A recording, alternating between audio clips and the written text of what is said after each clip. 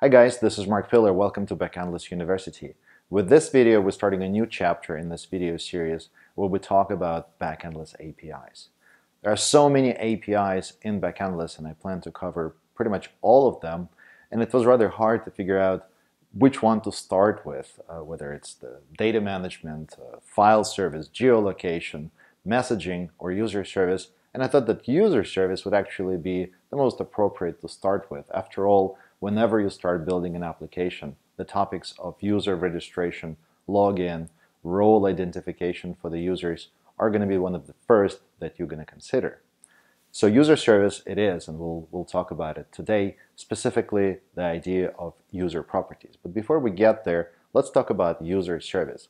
As we learned earlier, and here's a link where you can learn a little bit more about the user service from the overview perspective, it is responsible for identifying the user, does user registration, logging in the user into the application so your app would know who that user is, and all the security on the server side would trigger in and apply appropriate roles for the user. The core of it is the actual user. So how is user identified in the application? Backendless makes it very simple by providing the concept of user properties. So what is a user property? Well, take a look at a registration form. For instance, here's one that Airbnb uses on their website. And here you can see that it consists of the first name, last name, email, password, birthday, and there is this checkbox that you can select to indicate that the user would receive coupons, promotions, and stuff like that. So pretty much every single field that you see here could be a user property. And from the coding perspective, it's going to look exactly that way. In Backendless, user properties really become just the columns in the users table. And I'll show you in a second how to configure that. So individual columns would have their data type. So for instance, first name and last name are going to be just string values. Date of birth could be date, time, and then the checkbox to receive coupons could be just a Boolean field, yes or no. And this way, programming for user properties becomes rather simple because you can describe it as a key value pairs. Now, in Backendless, you can predefine your user properties using Backendless Management Console, or you can have the whole thing driven through the code. But I'm going to show you how to do it with Backendless Console first, and then we will jump into the code. Today I'm going to use Android. There will be other videos for JavaScript and iOS, and I'll show you how user registration works where you describe user properties programmatically. The very first thing that I'm going to do is I'm going to create an app which we will be using in our demos. I will call it My Demo App. The app has been created. Something very important before we jump to the user properties I want to show is going to be on the Manage screen. And right here, in the App Settings section, which is selected by default, you will see your application ID and then a bunch of secret keys. So these values are going to be used in your application to identify your app, but we'll get to this in a second. But for now, let's click on Data. And here the Users table is selected by default. It is empty because it is a brand new app. To see the user properties, or table schema as we call it, we click on the Table Schema button, and here we see that password, name, and email are the default properties that were created by Backendless. We can create a new one and call it date of birth. And select the type of it. It's going to be date time. Save. So now there are 4 properties defined for a user. You can apply some additional rules for each of these properties. For instance, you see that the email property is selected as identity, which means whenever users will be logging in, they will have to provide email as identity and their password. You can change the identity to any other field so long that the data for that field is going to be unique. You can also identify some properties as required, which means that whenever user registers, the properties which are required must be present in the registration. Finally, the validator, and you will see here a drop-down with a bunch of different validators, can be established to enforce some additional rules on the structure and the format of your data. So these are the user properties. You can register a user using the management console right here by clicking the Add New button and then type in an email address. So here I'm going to enter joe@backendless.com, and then the password will be password. So now a user is created and an object ID to that user has been assigned. The next step will be to show how to register a user using these properties right from an Android application. So for this, I'm going to launch Android Studio.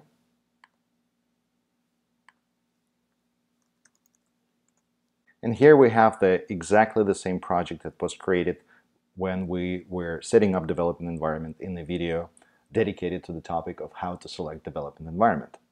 So let's go ahead and start adding the code to register a user. The very first thing that we'll need to do is to initialize Backendless application. And for this, I will use the call backendless.init_app. Backendless.init app needs to be called only once in your application. There is no reason to duplicate that line of code everywhere. And somewhere early on, perhaps in the main activity when the application starts, doing that initialization would be quite appropriate. So in the init app, we'll need to provide application ID and the secret key for that application. So for this, I will switch back to console, select the manage screen, copy application ID, and copy the Android secret key. And finally, the last parameter is going to be the version number. V1 is the version number that is created by default for every application. This is all you need to do to initialize the app. But now let's get to the actual essence of what today's subject is about, is registering user using user properties. In Backendless SDK, there is a special class called Backendless User.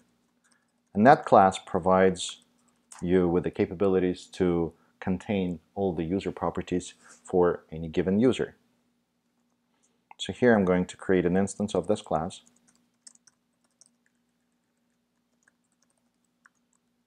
And populate it with the properties. So here we have a property of email. Let's say it's going to be bob@backendless.com. We'll set the password. Let's say it's going to be the word password. And let's also define a custom property which does not exist in Backendless console yet. And for this, there is a method setProperty that can take any arbitrary key and value. So let's say it is going to be eye color, and the value will be brown. So this way, using the setProperty method, you can set virtually any kind of property that would be necessary within your application to identify a user. Now, to register the user, there is an API call that looks like this: Backendless User Service Register, and it takes the user object. Now notice that we are executing this code on the main UI thread of the application because we are right there in the main activity, the onCreate method. Perhaps it's not the best practice to add this kind of code into the onCreate method on the main activity, but for the simplicity's sake, I'm going to keep it here because the purpose of this video is just to demonstrate how the register API works. Since we are in the main thread, we cannot use blocking I/O, and if I were to execute the code like this, as shown here in the video, there will be an exception because there will be some network I/O going on to the Backendless service to register the user. To avoid this, we need to create an asynchronous call. And to do that, we add the second parameter, which is the async callback.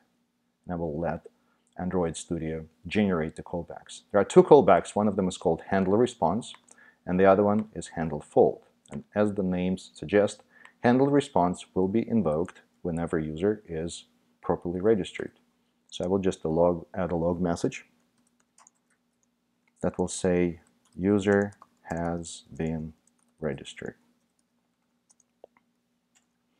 Also notice that the argument of this callback is the Backendless user object. So it will be the user object that represents, in this case, bob@backendless.com, but now is registered on the server. So object ID will be assigned to that user. If a fault occurs, I'm also going to log it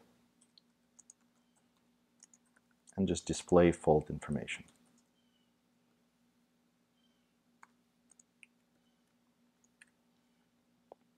So this is it from the coding perspective. One other thing that is quite important is if you take a look at the Android manifest, I added the user's permission tag to grant the internet permission so that application can communicate with the backend. Now this application is ready to run, so let's go ahead and execute it.